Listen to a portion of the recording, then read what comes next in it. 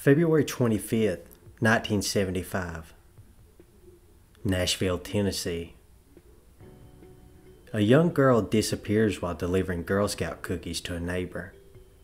The events that follow will destroy many lives and strip Nashville of its innocence.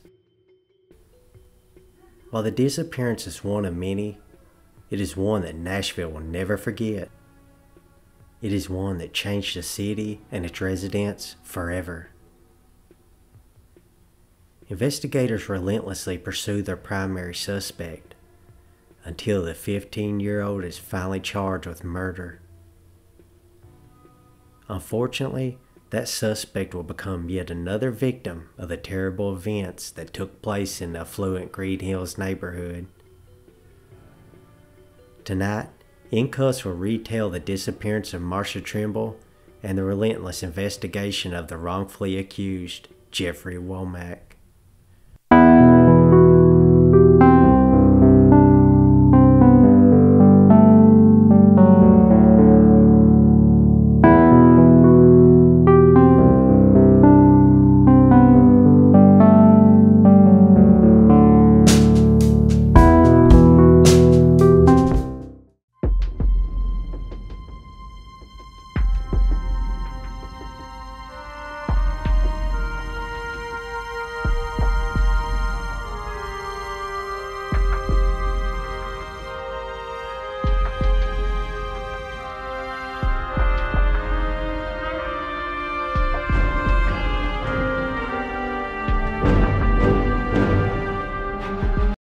March 28, 1965. Marcia is born to Charles and Virginia Trimble. She lives with her parents and her brother Chuck in the affluent Green Hills neighborhood in Nashville. Charles is a native in Nashville. He graduated from Montgomery Bell Academy and Vanderbilt.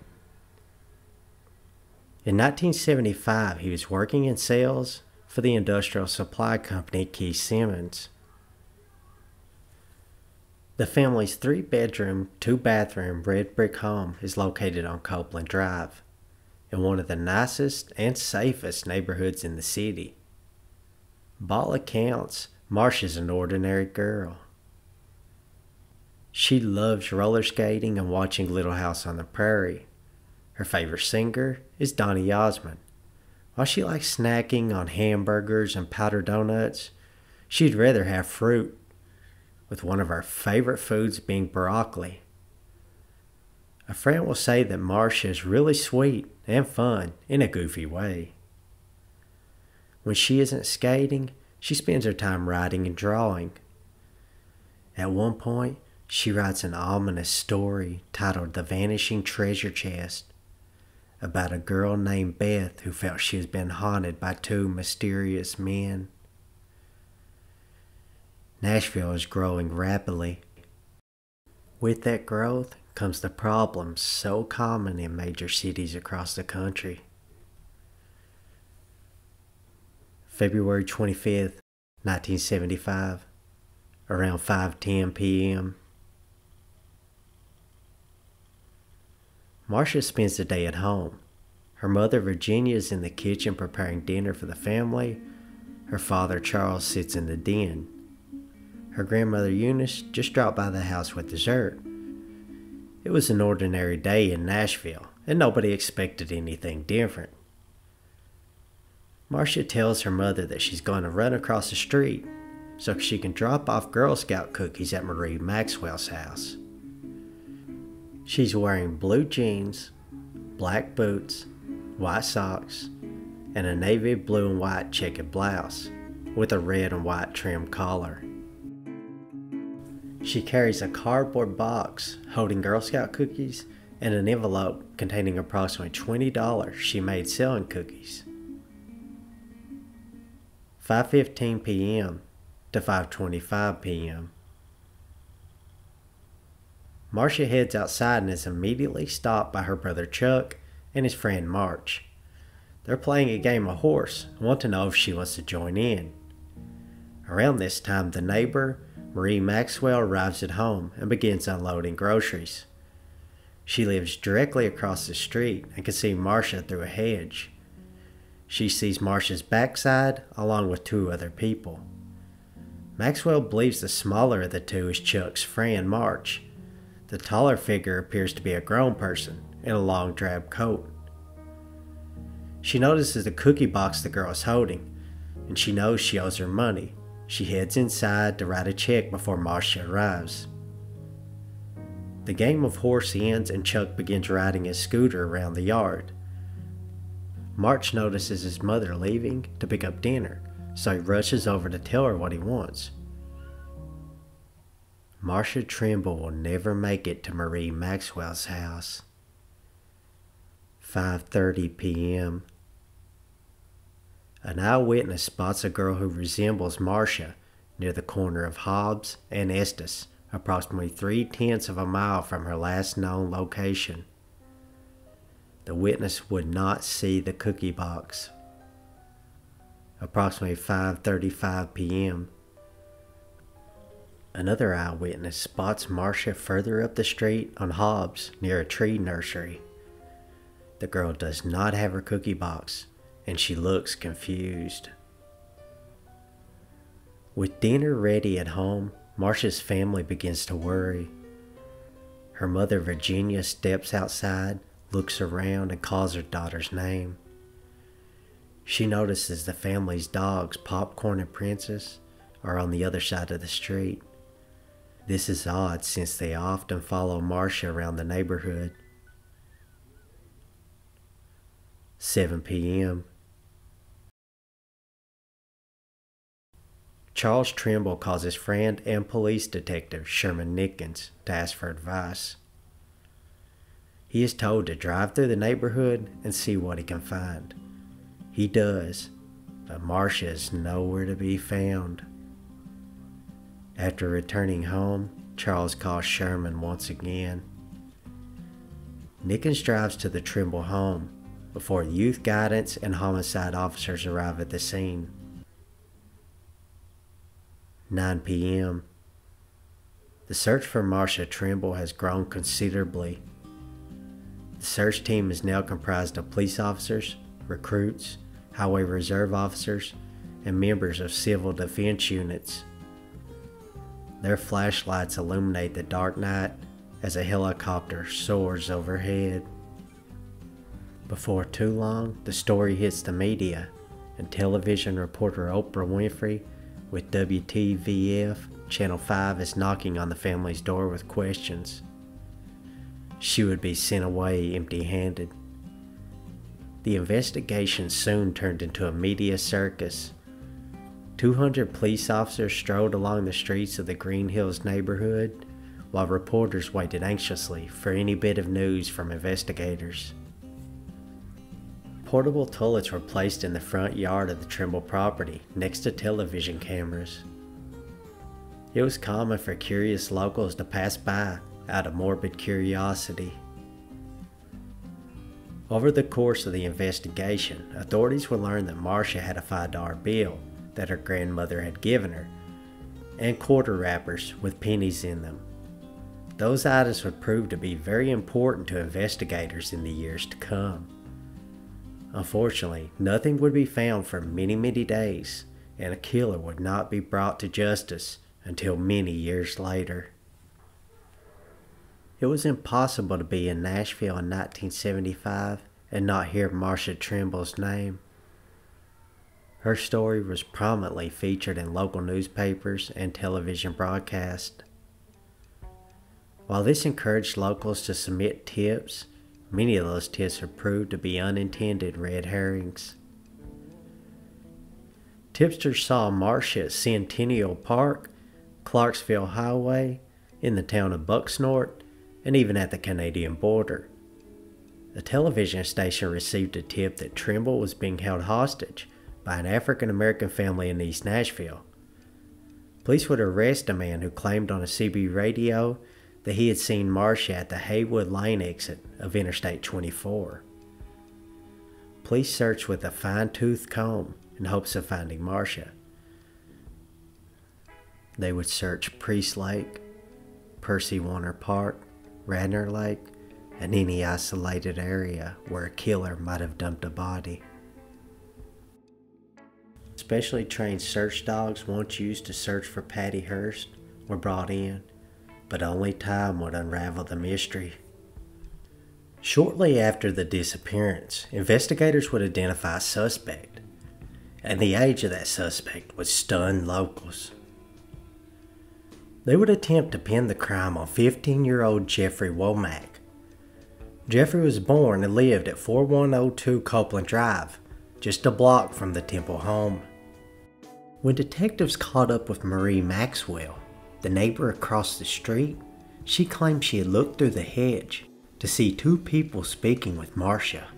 She was 99% sure that the smaller of the two was March, the friend of Chuck. The other might have been Jeffrey Womack. Authorities found out that Jeffrey had walked to the home of Peggy Morgan around 5:30 p.m. and 6 p.m. on the day of the disappearance. Peggy noticed that Jeffrey was hot and sweaty, so she asked him about it. Jeffrey explained that he had been playing basketball. Morgan ran a daycare business, and Jeffrey was kind enough to babysit the kids from time to time. While questioning neighborhood kids about Marcia's whereabouts, one of the first officers on the scene, Tommy Jacobs, heard someone say Marcia had gone with Jeffrey Womack. Officers immediately went to the Womack house nearby, but Jeffrey was not there. Sometime between 9 and 10 p.m., Jeffrey learned authorities were looking for him. He walked to the Trimble house and agreed to speak with investigators. He spoke with Tommy Jacobs, Arthur C. Jackson, and Sherman Nickens in the makeshift police precinct in the Trimble family's bedroom. Jeffrey did his best to tell law enforcement everything he knew that night. He claims that he tried to answer their questions, but they would not let him finish what he was trying to say. They wanted Jeffrey to walk them through his day in 5-minute increments, but he couldn't do it. Things got worse when he was asked to empty his pockets.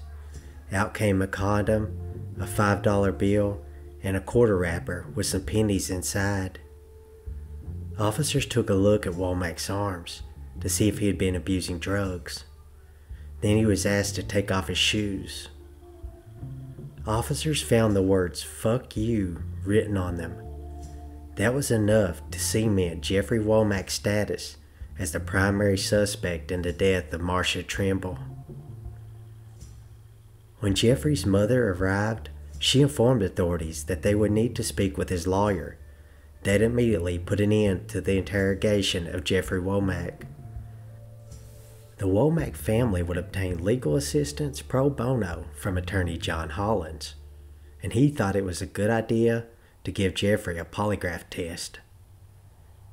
Jeffrey would pass a private polygraph test with his attorney and another with the police department, but that just wasn't enough.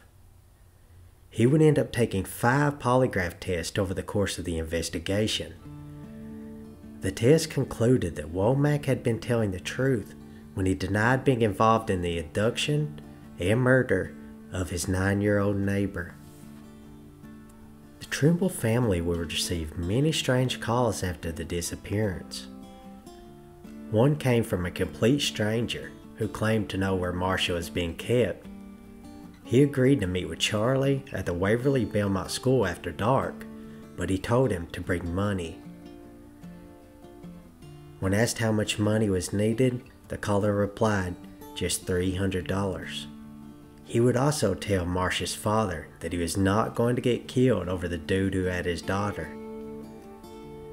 The stranger claimed 2 black men had Marcia at a safe house, and he could show Charlie exactly where she was. The man warned Charlie not to just run into the safe house, because they're Muslims, they will hurt him, and he was deathly afraid of them. The property was searched, but Marcia was nowhere to be found, and the caller's claims were promptly dismissed. Another mysterious caller would lead police to Muhammad's Temple of Islam. Authorities backed off since they could not believe Marcia would be in the temple. Race relations were bad in Nashville at this time, so police suspected that someone was trying to provoke a shootout or ignite a race war between whites and blacks. As a result, they were hesitant to make any decision that could lead to a confrontation. Easter Sunday, March the 30th, 11 a.m. Memphis resident Harry Moffett scours through an old garage off Coughlin Drive.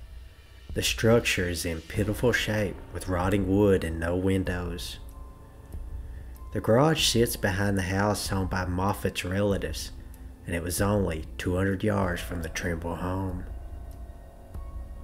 While searching for a boat engine cover, Moffett notices legs underneath the clutter.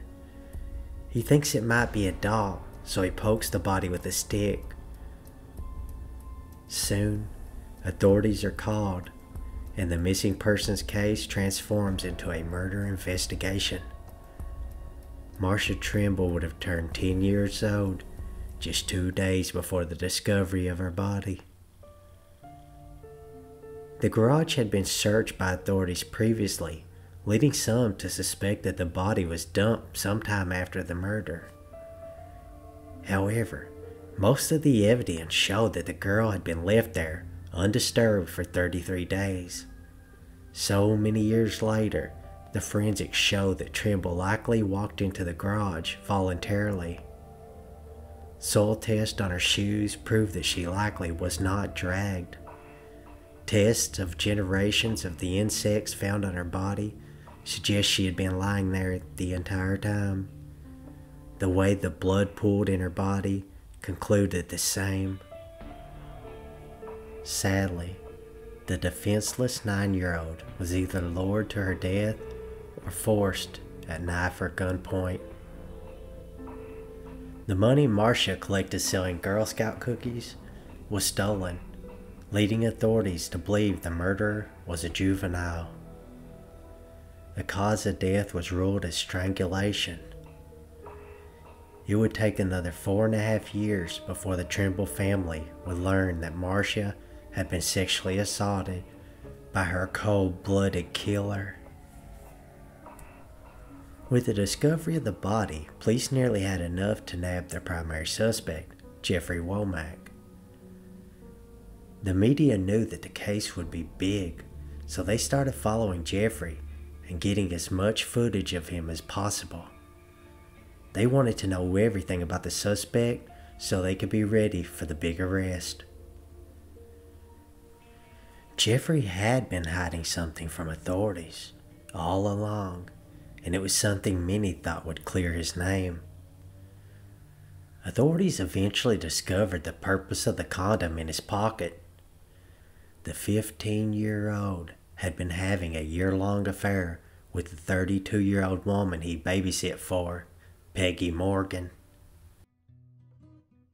Some investigators thought the revelation made Jeffrey a better suspect and more than capable of sexually assaulting and murdering Marcia Trimble. More than 2 years after the murder, in 1977, Jeffrey Womack was working as a dishwasher at the Jolly Ox restaurant.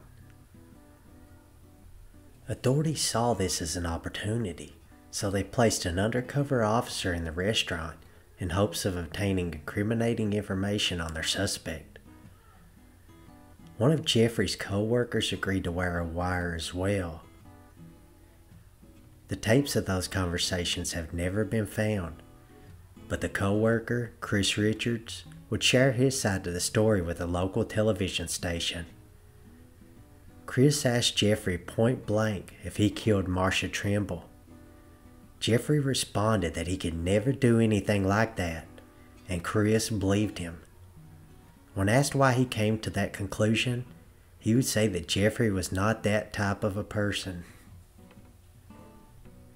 In August of 1979, authorities were ready to make their move. After interviewing hundreds of witnesses, sifting through countless tips, and performing undercover work, it was finally time to arrest Jeffrey Womack. Assistant District Attorney Pat Appel spent almost an entire day putting together a plan to arrest a suspect. They wanted to surprise Jeffrey to prevent him from fleeing or killing himself. August the 28th, around 2 a.m., 4 police cars surround the Parkside apartment complex where Jeffrey has been staying with his brother. Womack would be there to meet officers at the door wearing a pair of cut-off jeans and a Spatz restaurant t-shirt. He was barefooted. One of the 7 arresting officers looked Jeffrey in the face and said, "This is your day of reckoning." 20-year-old Jeffrey Womack would be booked on a charge of first-degree murder before being set free on a $25,000 bond. By this point, many suspected that Jeffrey Womack had committed the crime. Even his mother pleaded with him to tell the truth. She thought her son had done something, but she didn't know the full extent of his actions. It took investigators 4.5 years to charge Jeffrey Womack with murder, yet their case would fall apart in just 7 months. Attorney General Tom Shriver would break the news, saying there was not enough evidence to prove without a reasonable doubt that Jeffrey Womack committed the murder. However, he made it clear that Jeffrey would remain a suspect. Marcia's father, Charles Kincaid Trimble, would never find out the truth. He passed away on September the 11th of 1989 at the age of 52. And investigators were not finished yet. In 1990, detectives paid a visit to the Burger King where Jeffrey was working. They had a new trick up their sleeve in the form of DNA. Womack would be taken to the Metropolitan Nashville General Hospital, where hairs were collected from his arms, chest, groin, thighs, eyebrows, and mustache. A blood sample was collected before the probing finally came to an end. Detectives would hit a roadblock when Jeffrey's DNA did not match any of the evidence they had collected. Nevertheless, they stuck by their theory that Jeffrey Womack did in fact kill Marcia Trimble on February the 25th of 1975. They would attempt to press charges again, but the district attorney refused to prosecute. Authorities weren't ready to give up. Next time, they tried something a little more innovative. Authorities received a tip that Jeffrey may visit Marcia's grave and confess. On the 22nd anniversary of her death, police hid a camera with a microphone near her grave, hoping to catch a remorseful killer. Jeffrey had only visited that cemetery once in 1991 for the burial of his father. Surprisingly, his father's grave is very close to that of his supposed victim. The camera and microphone would never capture a confession from Jeffrey Womack. He didn't have anything to confess. Marcia Trimble's body laid in the rundown garage for 33 days. It would take 33 years for police to finally identify the real killer, and 34 to secure a conviction. This time the murderer's trail of destruction would finally catch up with them. Jerome Barrett had been in prison on sex charges from 1974 to 2002, but he was free for about a year when Marcia went missing, and he would soon be connected to a handful of crimes. February 2nd, 1975. Vanderbilt University student Sarah Des Perez is found murdered near the university, which is close to the Green Hills community. Her case will remain unsolved for many years. February 17, 1975. A Belmont University student is victimized by a sexual predator in Nashville. February 23, 1975. A 24-year-old woman is attacked on the front porch of her Fairfax Avenue apartment. The man's hands ripped open her shirt and fondled her breast. The woman fought back and told her attacker that a police officer lived in the house attached to the apartment. Her smart thinking saved her life and caused the attacker to flee the scene. March 1975. Jerome Barrett is arrested for the rape of the Belmont University student and convicted 1 year later. Nashville Metro's cold case unit used new DNA analysis technology on the evidence and found they had enough to charge Jerome Barrett with the murder of Sarah Des Perez. During the announcement of the arrest, police claimed it might be possible that Jerome was also responsible for the murder of Marcia Trimble. When Jerome was arrested in March of 1975, he was wearing a long, drab coat, just like the one Marie Maxwell mentioned. Unfortunately, that fact would be overlooked back then. Jerome worked in the area as a landscaper, with some suggesting he may have worked at the tree nursery where Marcia was last spotted. Authorities speculated that one of the two people spotted with Trimble in her driveway stole her cookies, causing her to chase them. Did she run right into the arms of her killer? All of Jerome's prior victims were petite and short in stature. The Girl Scout would have fit his criteria. Des Perez and Marcia were strangled to death, and semen was discovered on both victims. Jerome Barrett would be convicted in both cases and sentenced to life in prison for the murder of Des Perez and 44 years for the murder of Girl Scout Marcia Trimble. Many years later, WSMV-TV aired a documentary, Indelible, the case against Jeffrey Womack. In that documentary, investigators were confronted with a newspaper from March the 18th of 1975, just 12 days before Marcia's body was found. The newspaper featured a story and pictures of the man who killed Marcia Trimble, Jerome Sidney Barrett. The pictures were on the same page as the story about Marcia's disappearance. Most of those officers claimed they had never seen the newspaper before. While many questions have been answered, others remain. How did Jerome Barrett manage to kidnap and murder Marcia in a predominantly white neighborhood without being spotted? Why did it take police so long to discover the body despite searching the rundown garage before? Who was the mysterious caller that attempted to help police and the Trimble family? Why didn't police connect Jerome Barrett to the crime much sooner? The man who fought to defend Womack would pass away in January of 2016. Before his passing, John Holland Sr. would release a book about the saga called The Suspect, a memoir. He would also begin writing poetry and finish nearly 200 poems before his death. Jeffrey Womack would continue to live his life under scrutiny. When talking about the Marcia Trimble case, Nashville Police Captain Mickey Miller said, "In that moment, Nashville lost its innocence. Every man, woman, and child knew that if something horrific could happen to that little girl, it could happen to anyone. It is equally frightening to know that anyone could end up in the same situation as Jeffrey Womack, the man who lost so many years of his life to so many unsubstantiated allegations."